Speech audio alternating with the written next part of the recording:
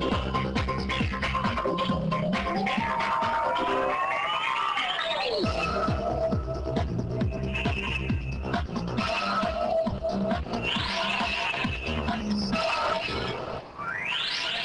be showing you how to create a basic smoke effect using Photoshop.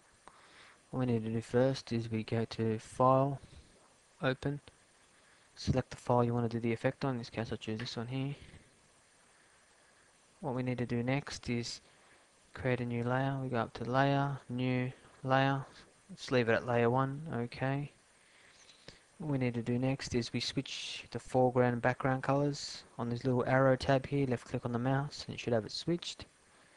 We go up to Filter next, down to Render, then Clouds. You should have this cloud effect here on your screen. What we need to do after this is we go to the Layer 1 menu here that we created.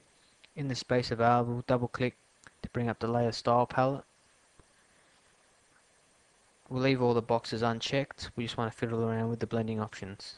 Leave all things as is, go down to this layer, down the bottom here, and as you can see, this tab here looks like it's in two pieces, so what we need to do, on the right side of the arrow, hold Alt on the keyboard, left click on the mouse and hold, and you split it in two. Drag it to about 222, click OK, and as you can see the smoke is there. And then what we need to do next is the opacity menu here on the right. Left click on the mouse, drag it down to about whatever you reckon looks decent. I'll put it on to about at least 75. And that's it.